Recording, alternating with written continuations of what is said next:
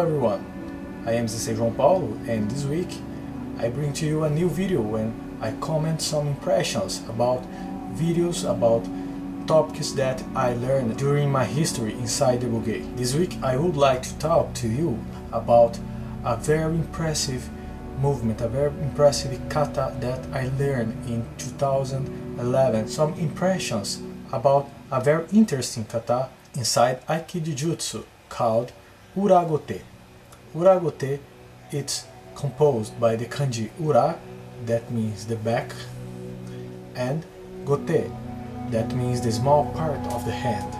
So Uragote can be translated as the movements that use the back part of the kote, this part of the kote.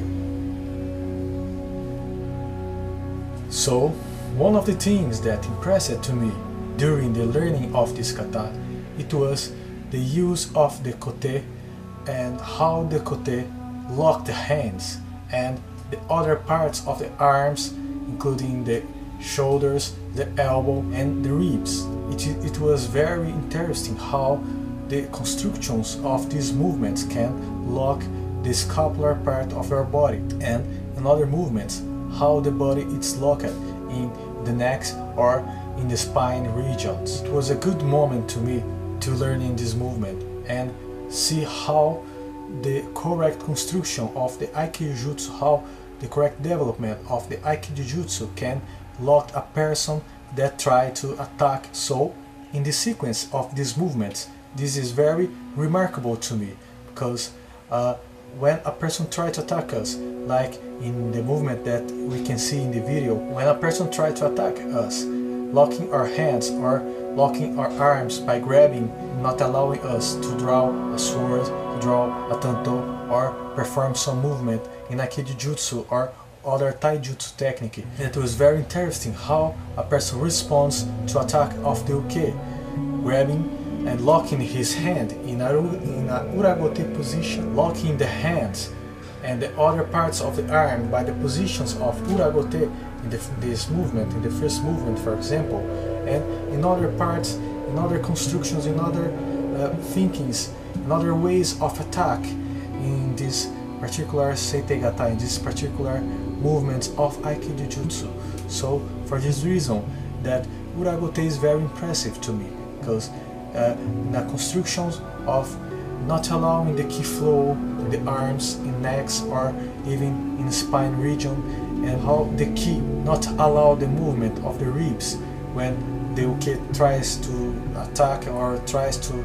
get out. It's very interesting how the uke reacts to trying to leave the Uragote position, or even the elbow position, the shoulder positions, or even to try to move the ribs, or try to move the neck or the scapular part of the body, the upper part of the body or the lower part of the body, to try to leave out this position when the tori reacts to the attack of the uke. It was very impressive how the body do not have energy, do not have ki, do not have conditions to react when a person puts the uke in a proper position according to the Uragote techniques, the Uragote methods, the Uragote way of thinking. And it's very interesting to think in this way. You think in a anthropological vision, in a historical vision, when a person tries to grab you for other person attacks, the tori in this case has to have the conditions to respond quickly, to put in the uke the person that attack in a proper position, that not allowing this person to move and see if have other persons trying to attack the tori. So in this way the tori that have the condition to react to other types of attacks. Also the uke in this way has completely locked in the position that the tori put in each movement, in each specific movement of the Uragote. So for this reason the Uragote techniques is very interesting to me. It was very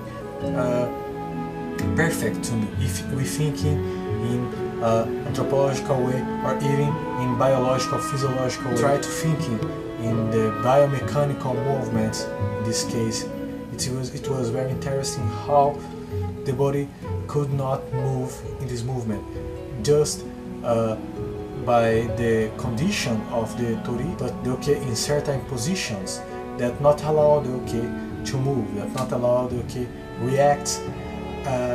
in other way to attack the tori. Once the uke grabs the tori, not allowing the tori to take a katana, to take a sword, to take a tanto, or even perform other movements, and how the tori can react to this grabbing position of the uke that try to make something against the tori in this case. If him to grab to pierce him with a tanto, or even grabbing to make the conditions of other attackant, of other person to attack the tori in this case, or even to perform another type of movement that can cause an injury in the tori. In many cases, the death or the imprisonment of the tori. It was very interesting how the tori reacts in the way of thinking of the Uragote techniques, putting the uke completely locked with the Uragote position, maybe not allowing the person to move his hands, and when the moves forward, when the moves go on, when the moves was building in the Uragote position, it was very interesting to see even the Uragote position that not allow the moves of the elbow, and other parts the moves of the shoulders, and other parts the move of the neck, the spine, putting the spine completely compressed, not allowing the person to move, not allowing the person to lift out, to get out of the position that the tori put in the Uragote. In many cases, the person can try to use the ribs or even the legs to create an empty space when the uke acts to try to regain the position, try to return the original position, and to make another attack to the tori. So when technically, when the moves inside the Uragote are performed perfectly, are performed in a right way, the person cannot use the ribs, the legs, or the arms, the scapular part of the body, the necks, the spinal, or some part of the body, try to create an empty space or leave out the movement or something like else. So for this reason, for me, the Uragote, it was very interesting. It was a very Aikijujutsu technique interesting that I liked to learning during my apprenticeship in the Bugei history. So I wish that you liked this video, and if you have some opinion or some issues that we can comment in some video, please send to us by the media contacts of our school, the YouTube channel, the Facebook page, or even other types of medias that we publish in our videos. So by this way, I say goodbye to you and see you in next week. Bye bye.